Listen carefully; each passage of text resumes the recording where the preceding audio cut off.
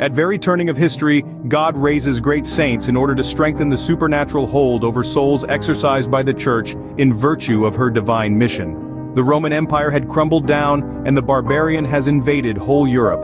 Then appeared Benedict as chief of the monks of the West. Saint Benedict, the twin brothers of Saint Scholastica, was born in central Italy, about the year 480, when the civilized world was being overrun by pagan and heretical tribes. As a young man, he withdrew to the mountainous region of Subiaco to live there as a hermit. Soon, many disciples followed him. Later, Saint Benedict left Subiaco for Monte Cassino and founded on its summit a monastery that became the most famous in Europe. After having rescued Europe from the darkness and ignorance that followed the downfall of the Roman Empire, Saint Benedict's monks went out into the whole world to combat paganism with the light of Christ. They were the great civilizers, and their influence upon subsequent history is incalculable. Even more importantly, the spirituality of Western Christianity has been shaped by the famous rule Benedict devised for his monks. With this rule, he provided a school of the Lord's service which embraced a program of liturgical prayer, sacred study and work, lived socially in community under one common Father, with noticeable emphasis on peace, moderation, especially as regards austerities and charity towards all men.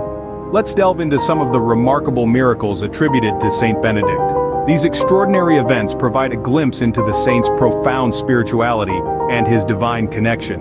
One of the most renowned miracles of Saint Benedict is the miracle of the broken sieve. As the story goes, his nurse accidentally broke a sieve while they were visiting a wheat threshing floor.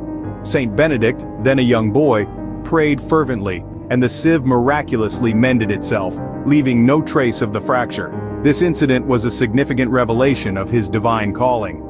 Then there's the miracle of the poisoned wine. When a group of monks not pleased with Saint Benedict's strict monastic rules attempted to poison him, the saint made the sign of the cross over the wine jug, which instantly shattered, thus saving his life. This miracle is a testament to Saint Benedict's deep faith and the power of his prayer. The miracle of the raven is another fascinating tale. Saint Benedict would share his bread with a raven that visited him daily. One day he received a loaf of bread that he perceived was poisoned. He instructed the raven to take it and leave it in a place where no one could find it. The obedient raven flew away with the loaf and returned after disposing of it, saving Saint Benedict from potential harm. This miracle highlights the saint's ability to communicate with God's creatures and his divine foresight. These miracles, among many others, played a crucial role in Saint Benedict's journey towards sainthood. They demonstrated his profound faith, his divine connection, and his extraordinary spiritual abilities.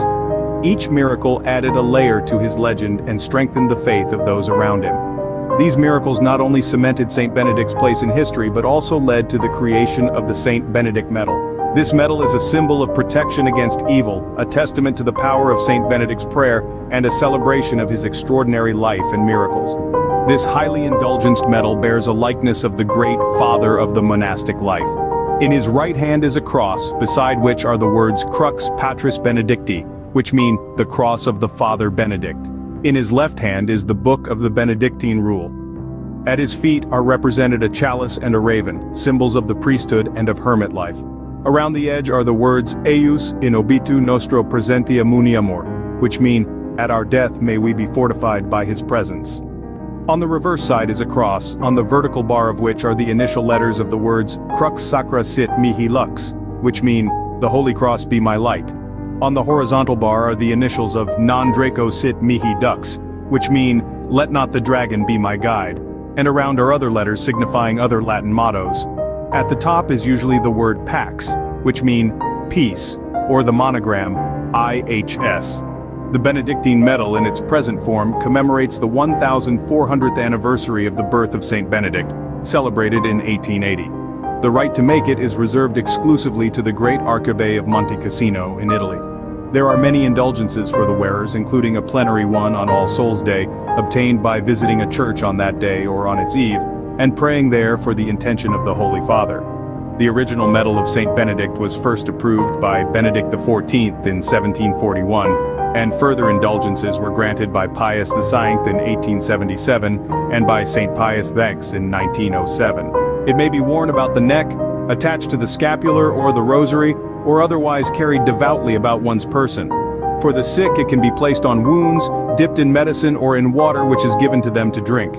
The St. Benedict medals and tokens are frequently put into the foundation of houses or in walls, hung over doors or fastened on stables and barns to call down God's protection and blessing. It is also buried in fields, as the saintly Father Paul of Mal advised his friends to do. Blessing ritual of the St. Benedict medal includes the exorcism formula. Catholics should seek the traditional Catholic priest who will humbly pray to God for all the blessings.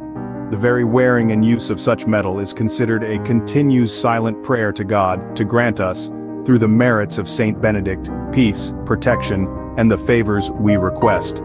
For obtaining extraordinary favors, it is highly recommended to perform special devotions in honor of the Holy Father Saint Benedict, such as reading and following Saint Benedict rules, attending the Most Holy Sacrifice of the Mass on Saint Benedict Feast Day, March 21st, and praying novena to Saint Benedict.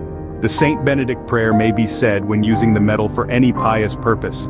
The prayer is as follows: May the intercession of the Blessed Patriarch and Abbot Benedict render thee merciful unto us, O Lord, that what our own unworthiness cannot obtain, we may receive through his powerful patronage, through Christ our Lord. Amen. In the name of the Father, and of the Son, and of the Holy Spirit. Amen. Admirable Saint and Doctor of Humility, you practiced what you taught, assiduously praying for God's glory, and lovingly fulfilling all work for God, and the benefit of all human beings. You know the many physical dangers that surround us today, often caused or occasioned by human inventions. Guard us against poisoning of the body as well as of mind and soul, and thus be truly a blessed one for us. Amen. Dear Saint Benedict, you are a blessing indeed, as your name indicates.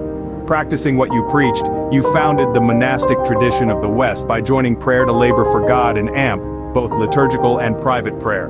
Help all religious to follow their rule and be true to their vocation. May they labor and pray for the world to the greater glory of God. Amen. O glorious Saint Benedict, sublime model of virtue, pure vessel of God's grace, behold me humbly kneeling at your feet.